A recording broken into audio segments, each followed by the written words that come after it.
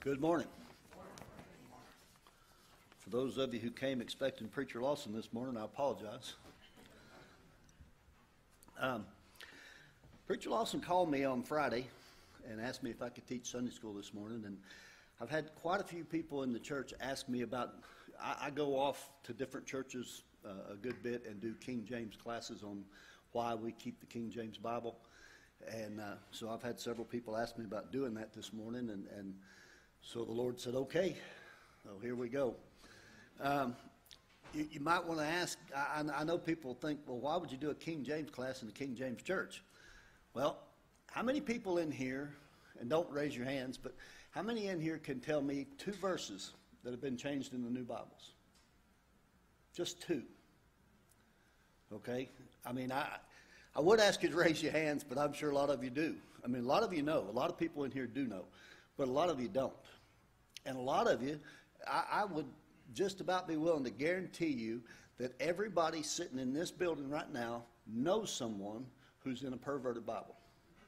You got a family member, you've got a friend, you've got somebody you work with who is in a perverted Bible. And it's very, very difficult. If you've ever tried to talk to anybody about why to keep the King James Bible, it is so very difficult. The first thing they say, well, you think I'm stupid. No, we don't think you're stupid. In my car, I started to bring it in, but I was ashamed to bring it in. I've got the NIV that was mine, that I had years ago, that I thought was a good Bible. Somebody got it for me and gave it to me, and they said, hey, this is just easier to understand. No, it ain't.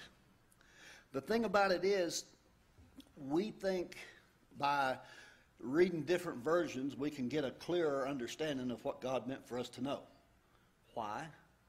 Why do we think that? Our minds are hardwired to think that education is better, and we're taught by the Holy Ghost.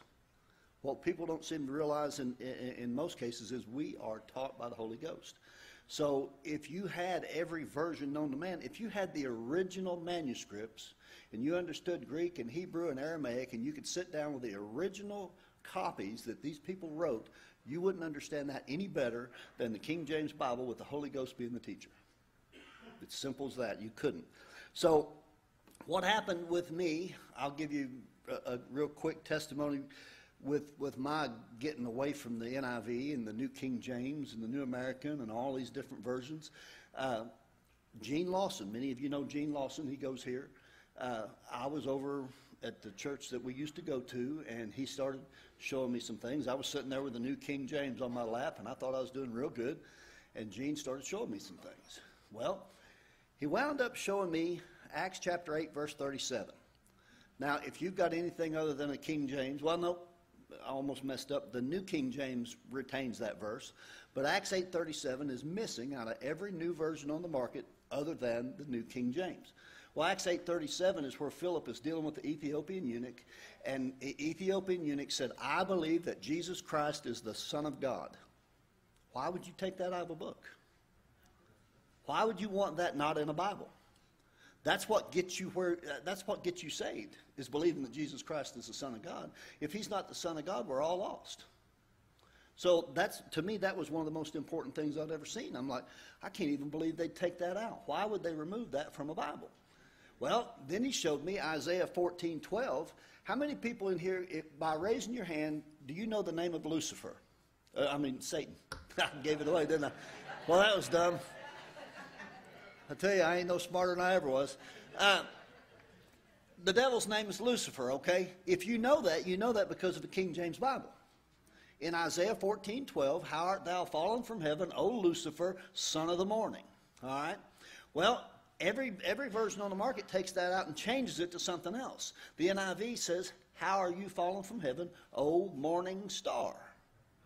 Okay? Well, in Revelation 22:16, the Bible says, I, Jesus, have sent mine angel to testify these things in the churches. I am the root and the offspring of David and the bright and morning star. So if you've got anything but a King James or a New King James, doesn't change that either.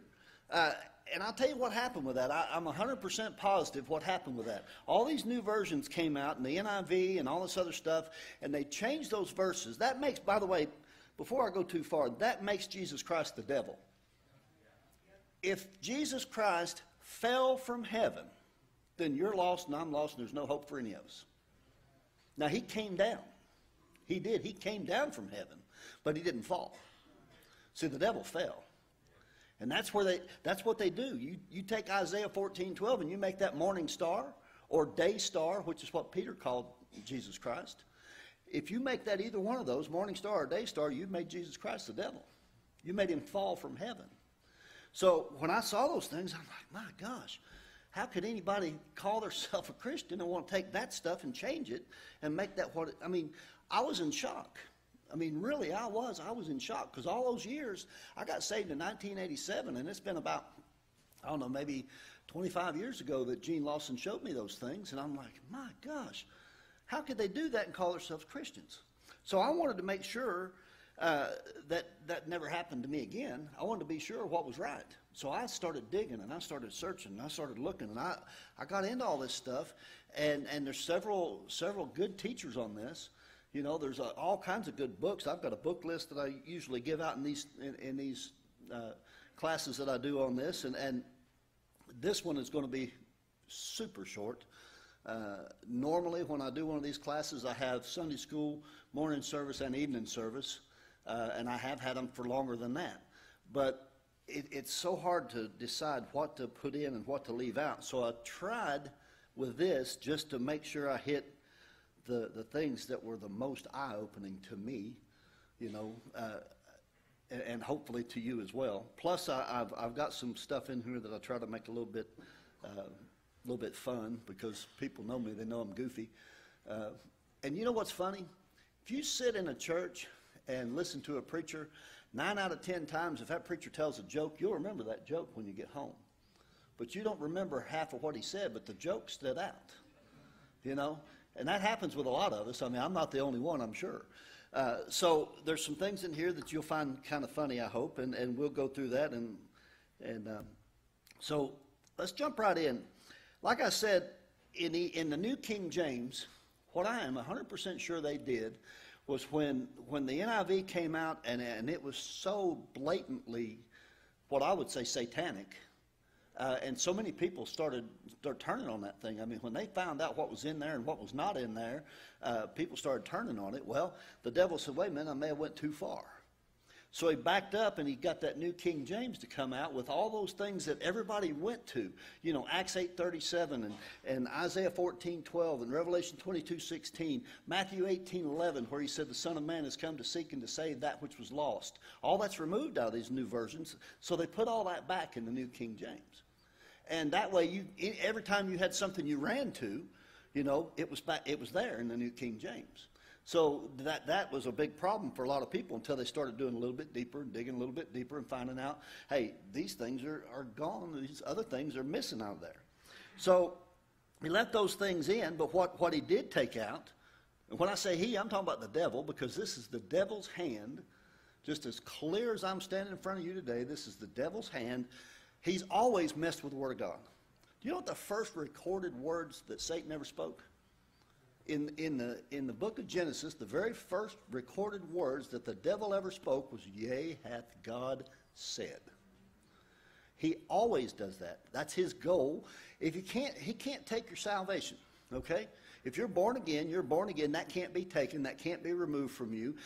The only thing he can do is make God's word of none effect to you. And Jesus told a bunch in the New Testament, you make the word of God of none effect by your traditions. Well, these things are traditions. As far as I'm concerned, these books are traditions. They make the Word of God of none effect.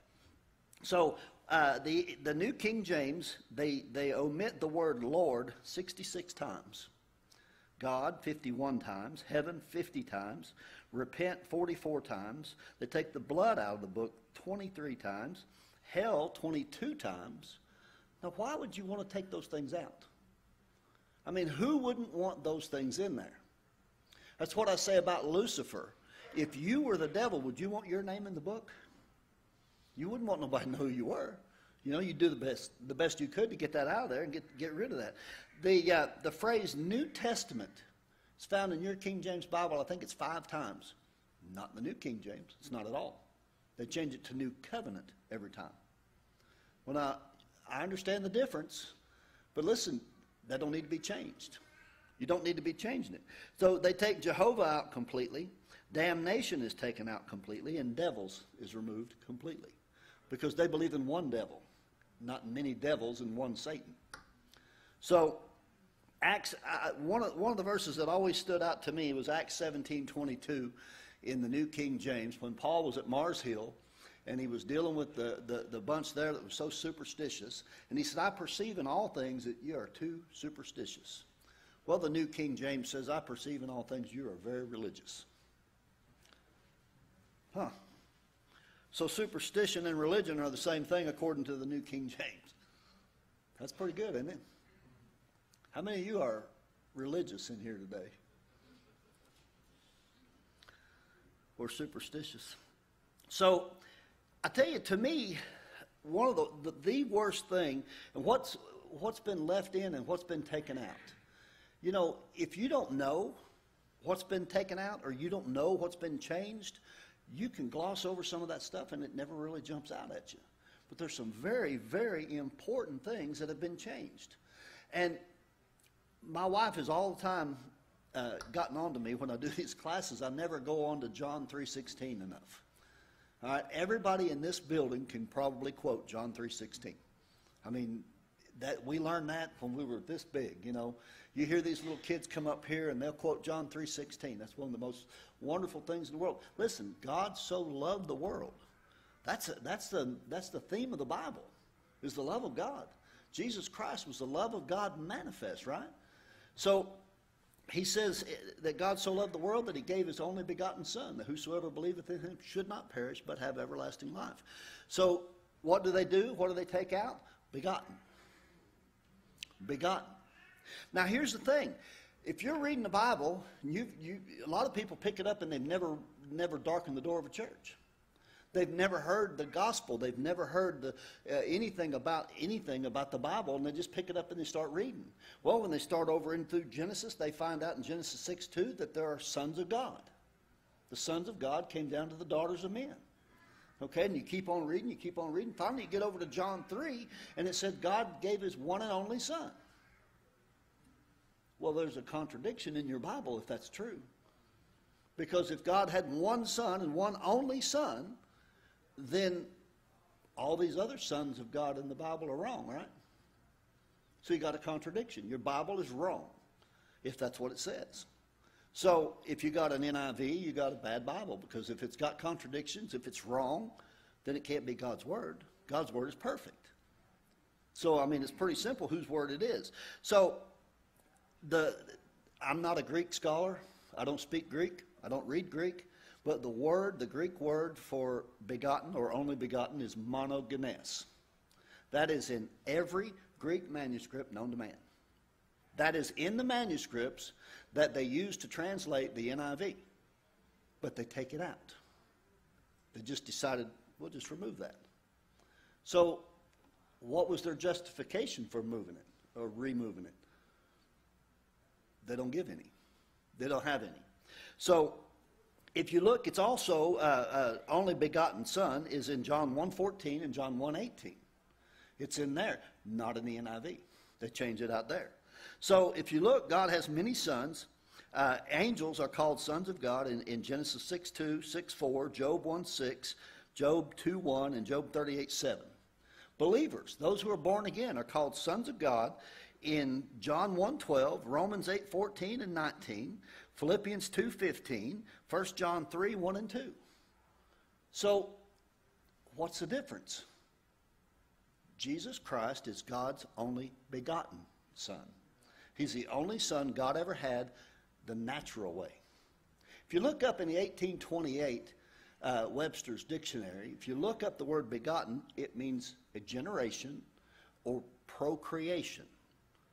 Now, I don't have to explain to a group of adults what procreation is. Every one of you, most of you in here, I'd say, have procreated by now. And you all haven't, thank goodness. But also Israel, in Hosea 11, is called God's firstborn. God's firstborn son. Well, not born the way a woman is, because God, we are begotten by the word, according to the book. Who's the Word? Jesus Christ is the Word. So we're his sons. But he is the only begotten of the Father. And it's so important to have that in there. So if you don't have it, if your Bible doesn't say only begotten, then you got a bad Bible. Now back again to the New King James, it kept that in there. Because that was another verse that everybody ran to make sure you could see that, you know, that was all bad. So the devil put all that stuff back in, but he took some stuff out that he kept out there that you wouldn't, you know, ordinarily know to run to. So in Matthew 27:4, when Judas went back to the Sanhedrin and took their money back and threw their 30 pieces of silver back at their feet, he said, I have betrayed the innocent blood. The innocent blood. There's only been one innocent blood on this planet ever. You know, our blood, that's our problem. We got bad blood. Okay, we were born with bad blood. Jesus Christ's blood was perfect. That's why it was the perfect sacrifice. The Bible says in Hebrews, neither by the blood of bulls and goats. It was impossible that the blood of bulls and goats could take away sin. It had to be perfect, spotless, clean blood. And that was God's blood. That's who Jesus Christ was. So when Judas said, I betrayed the innocent blood, he knew what he was talking about. Now, the NIV removes the word thee. I've betrayed innocent blood. That kind of puts it down to where anybody's blood could be innocent, doesn't it? I mean, just about, anyway. In Matthew 23:24, he said, ye blind guides, Jesus Christ talking, ye blind guides which strain at a gnat and swallow a camel. Is that hard to understand? I don't think that's hard to understand. Well, they had to change that to strain out a gnat. They say that's a famous error in the King James Bible. It's famous. Well, you don't think that he meant they had trouble swallowing a gnat, but they could swallow a whole camel. That'd be sarcastic, wouldn't it? I mean, see, that's the Lord is sarcastic a lot of times. You know, God looked around one time and said, is there any God beside me? I don't see any. That's sarcasm, folks. I mean, that's all that is. And they couldn't stand the idea of that, so they had to change that to strain out a gnat. In other words, you take a strainer and you pour your soup through it and you get a gnat and you throw it away. That wasn't what he was talking about. It didn't have anything to do with what he was talking about. They completely changed that to make it all kinds of messed up. Now, the funny thing is, and I've said this here before in this church, the NIV removes 64,000 words from the text. That's a lot of words. They'll tell you that they don't change any of the major Bible doctrines. That's impossible to remove that many words and not change Bible doctrine. Acts 8:37. I mentioned that verse a while ago. That's a good Bible doctrine. You being Baptists, we believe in baptism of believers, right? So when Philip came to the Ethiopian eunuch and he talked to him and he read from the book of Isaiah and he preached to him Jesus, and the eunuch wanted to be saved. Well, he got saved. We wanted to be baptized. And Philip said, if thou believe with all thine heart, thou mayest. That's believer's baptism. He ain't going to baptize somebody that didn't believe, is what he was telling him. So if you believe with all your heart, I'll baptize you. And then the eunuch answered and said, I believe that Jesus Christ is the Son of God. So then Philip took him down the water and baptized him. When you take that verse out and you read that verse this way, then they came to water and he said, why shouldn't I be baptized? Well, Philip took him down and baptized him. That's baptism apart from belief. That's heresy. Okay? That's heresy. In one verse, 64,000 words removed, but I can show you heresy in one or two verses so easy. So 64,000 words, this is what got me. This is equivalent. 64,000 words is equivalent to the following books of the Bible. Now, I'm not saying they took these books out. Okay? Let's make sure that's really clear. This is the equivalent of 64,000 words. Obadiah, Jonah, Haggai, Romans, 1st and 2nd Corinthians, Galatians, Ephesians, Philippians, Colossians, 1st and 2nd Thessalonians, 1st and 2nd Timothy, Titus, Philemon, Hebrews, James, 1st and 2nd Peter, 1st, 2nd, and 3rd John, and Jude. That's 64,000 words.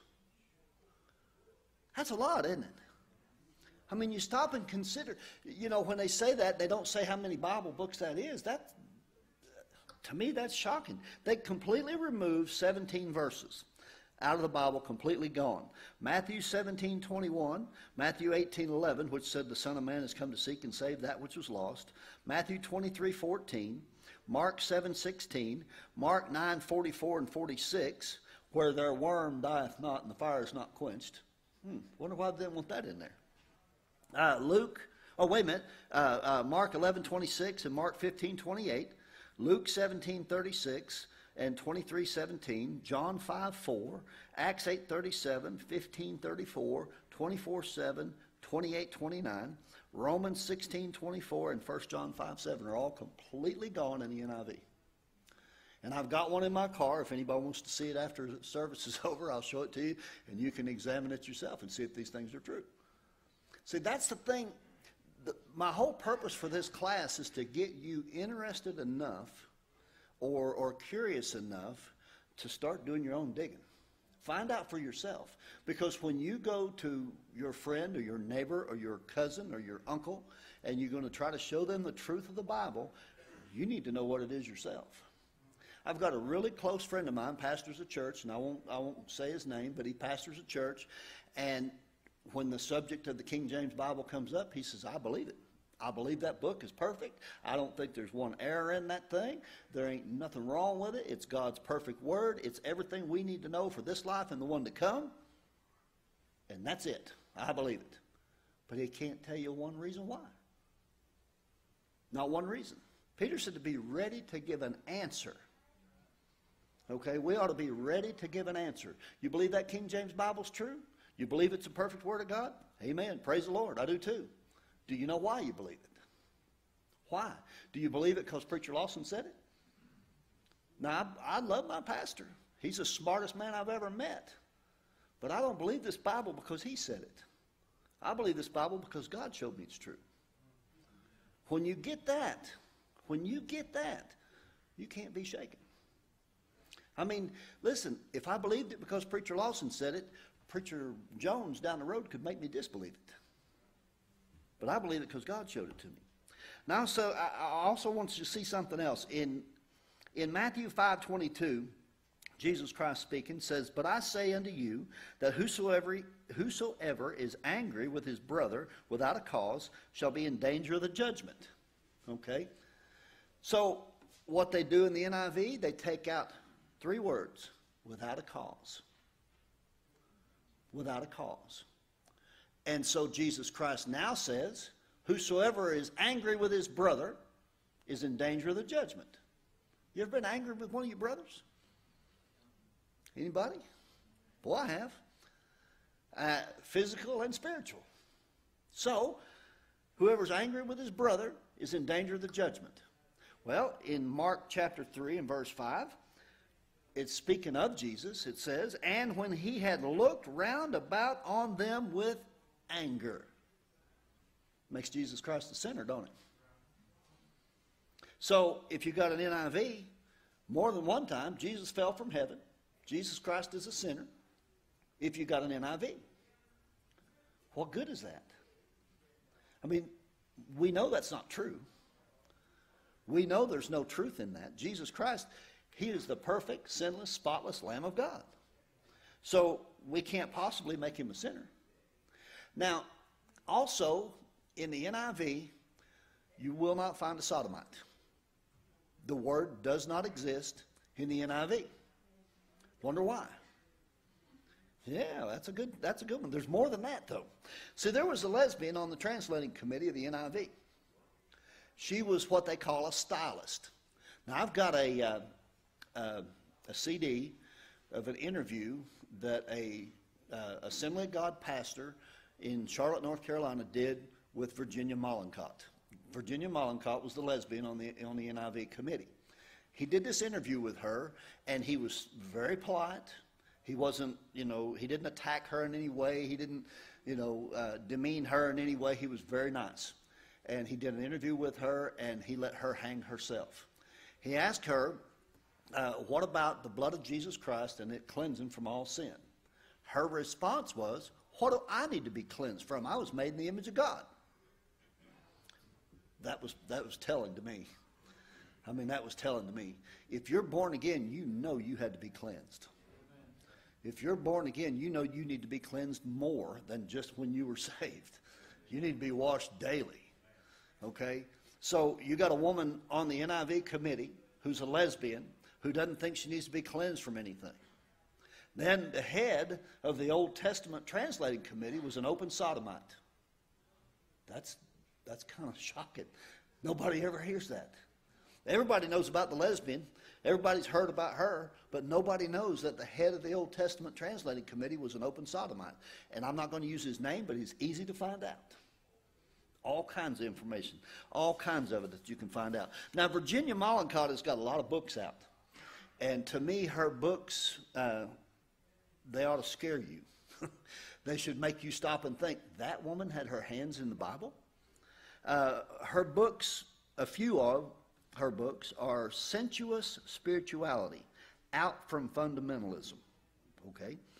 And this is the description. It says, describes the movement from self-distrust to liberation theology of a lesbian Christian.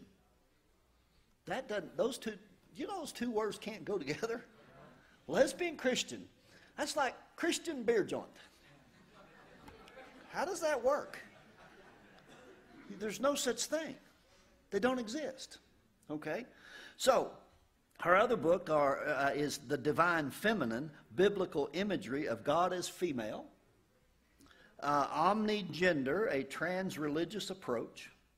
Transgender Journeys is available. It's with Vanessa Sheridan, a male crossdresser. And then Women of Faith in Dialogue. Essays by Jewish, Christian, and Muslim women about their religious traditions.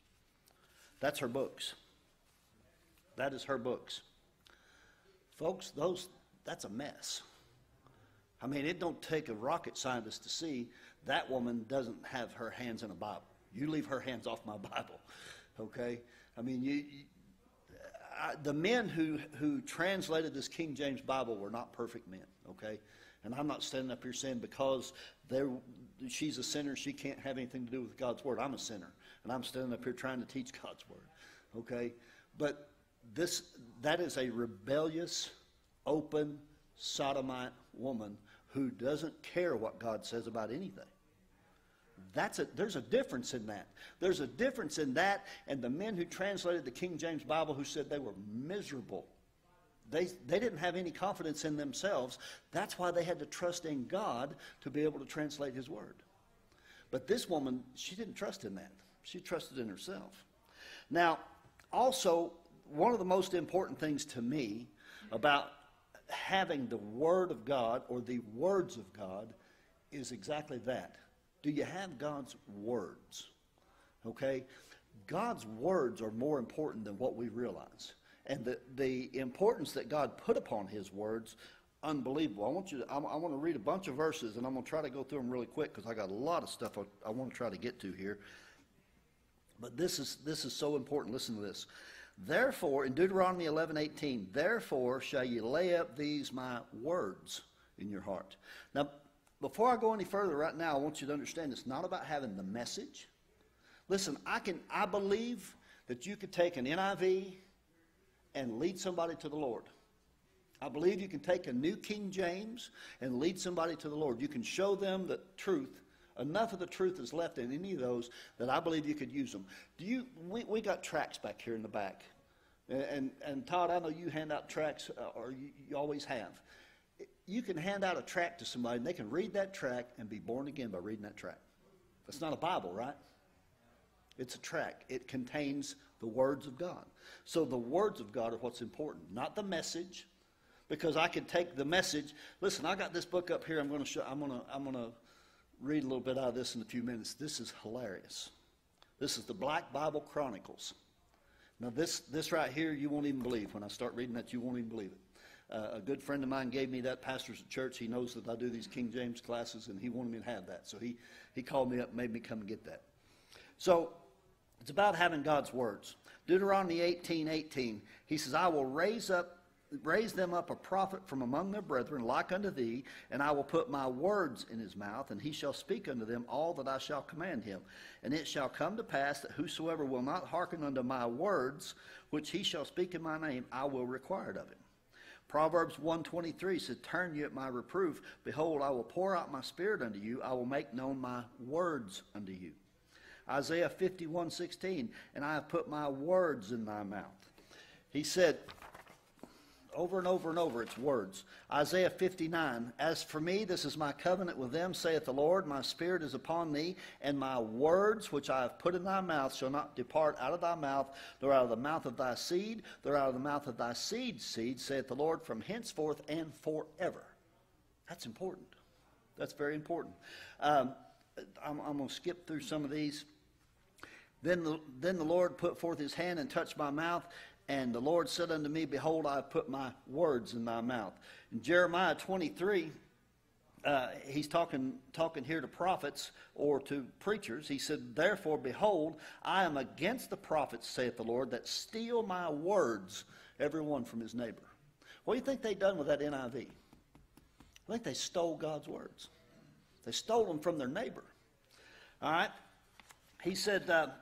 in Ezekiel, he's told Ezekiel this. He said, and thou shalt speak my words unto them, whether they will hear or whether they will forbear, for they are most rebellious.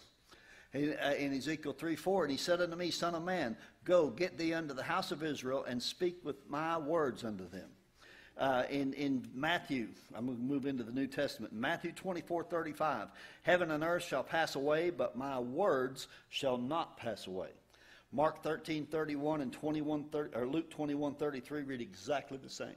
My words shall not pass away. In Mark 8:38, he said, whosoever therefore shall be ashamed of me and of my words in this adulterous and sinful generation, of him also shall the Son of Man be ashamed when he cometh in the glory of his Father with the holy angels. Luke 9:26 is exactly the same again. Reads exactly the same as that. In John 5:46, here you go. For had you believed Moses, you would have believed me, for he wrote of me. But if you believe not his writings, how shall you believe my words? Words. It's about having the words of God. Do you know that word is going to judge you at the last day? He said, the word that I speak, the same shall judge you at the last day. It would be good to have his word, wouldn't it? If you knew it's going to... You know, the thing about it is, here, God has to give you his complete, perfect word, because he's going to judge you by it, and it's not right. God's righteous. Is that true? It's not right for God to judge you by a standard you can't find. Hey, I'm going to ask you 3 questions, and I'm going to chop your head off if you can't answer them. Now guess the questions. How are you going to find out? God's righteous. He has to give you his perfect word, otherwise he couldn't be righteous in judging you with it. That's something you ought to take into consideration. In John 14:22 and 23, here I'm going to end this with this. He said, Judas saith unto him, not Iscariot, Lord, how is it that thou wilt manifest thyself unto us and not unto the world? Jesus answered and said unto him, if a man love me, he will keep my words, and my Father will love him, and we will come unto him and make our abode with him. Keep his words. You hold on to his words, he'll come to you, and he'll live with you. That's how you know him, is by his words, right? I mean, the word, he said, the word that I speak, their spirit, their life. We need those words. We need them more than we need our bread that we eat. I mean, way more. All right. We're running really close to the end of time for the Sunday school class. And the world too, probably. So I do this little thing I call Just for Fun. I want to try to lighten it up a little bit and give you something to smile about today. So some of this stuff is more hilarious than you can ever even grasp. But in Luke 14:5, Jesus Christ speaking, he says, and answered them, saying, Which of you shall have an ass or an ox fallen into a pit, and will not straightway pull him out on the Sabbath day? Do you know what every version under the sun changes that to? Instead of an ass or an ox, it's a son or an ox. Now, what made them think that they needed to put a son in there instead of an animal? I mean, I don't know. It says some things about their sons, maybe. I don't know. So, here's a good one. I got this New American Standard up here. Let's see. Yeah, here we go. In Numbers 21:14, the Bible says this: Wherefore it is said in the book of the wars of the Lord, what he did in the Red Sea and in the brooks of Arnon. Anybody have trouble with that? Pretty easy? Let me ask you if you could understand this. Therefore, it is said in the book of the wars of the Lord, Waheb in Suphah, and the waters of the Arnon. That's so much easier to understand, isn't that? I mean, that's their goal, to make this easier to understand, right? Okay. I don't think it is, but so if you go over here in 1 Timothy, in chapter 3, we're talking about the qualifications of a bishop. In chapter 3, verse 3, it says, I don't even have my Bible open to that, but let me get that open really quick.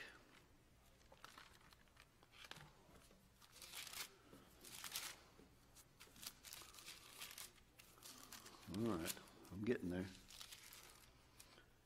1 Timothy 3:3, for this, no, that was 2. Not given to wine, no striker, not greedy of filthy lucre, but patient, not a brawler, not covetous. Anybody have trouble with that? Y'all know what no striker means? Yeah, can't punch nobody in the face. Okay, don't hit somebody, will you not? I mean, that's what that says. In here, in the New American Standard, says not addicted to wine. So the preacher can have wine as long as he's not addicted to it. You know, how many believe that's okay? How many could imagine our pastor sitting down drinking a jug of wine? Not me. Anyway, not addicted to wine, or pugnacious. Pugnacious. Isn't that so easy to understand? That is so easy to understand. Now, I want to get into this real quick. I'm almost done, folks. Almost done. Black Bible Chronicles. This thing is the worst thing that has ever been done to black people in the history of what's ever been done to black people, as far as I'm concerned. Because this is a serious thing. This is serious. Now, Andrew Young, the mayor of Atlanta, wrote in the foreword of this book, this is the last thing he wrote here. This book seeks to reach many of our young people for whom the traditional language of faith has lost the power to bring them in touch with their God.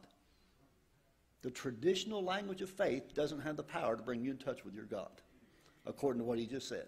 Okay? So that's pretty serious, right?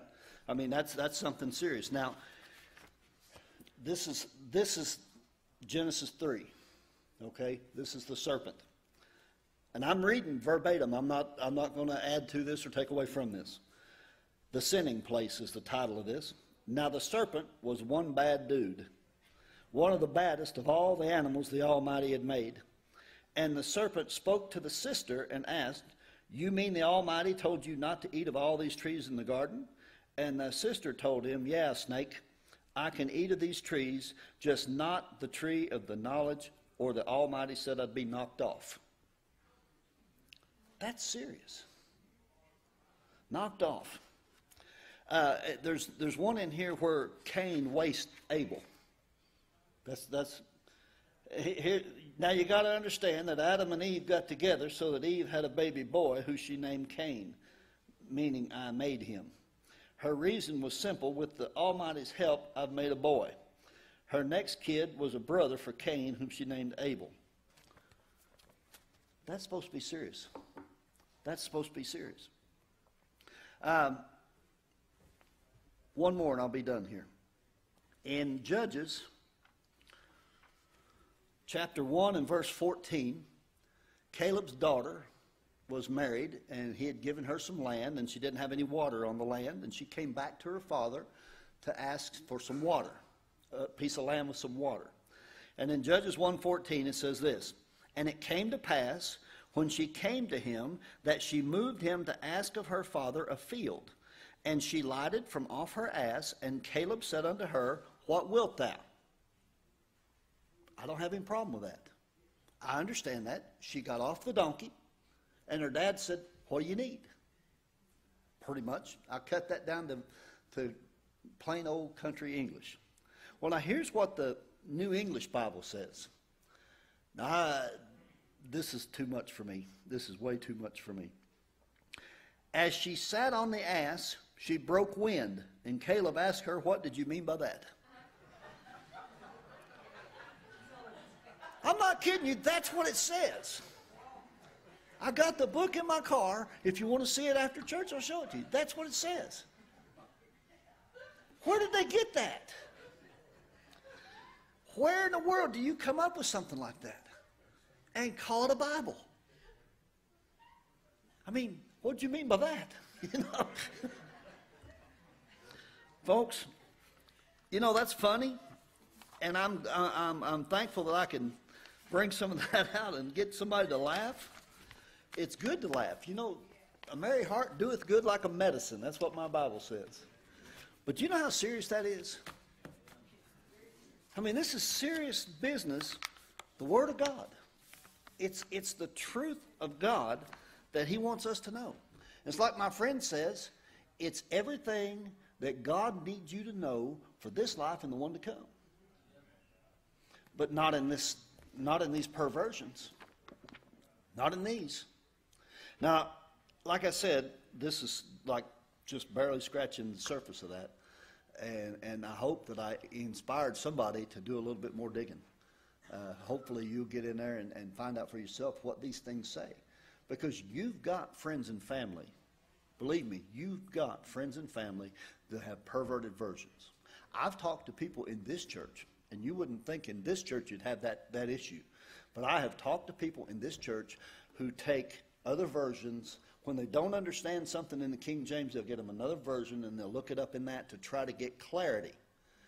That's like rubbing mud on the mirror and trying to see how good your face looks. It's not helpful. Jesus Christ told his disciples, and I'll close with this.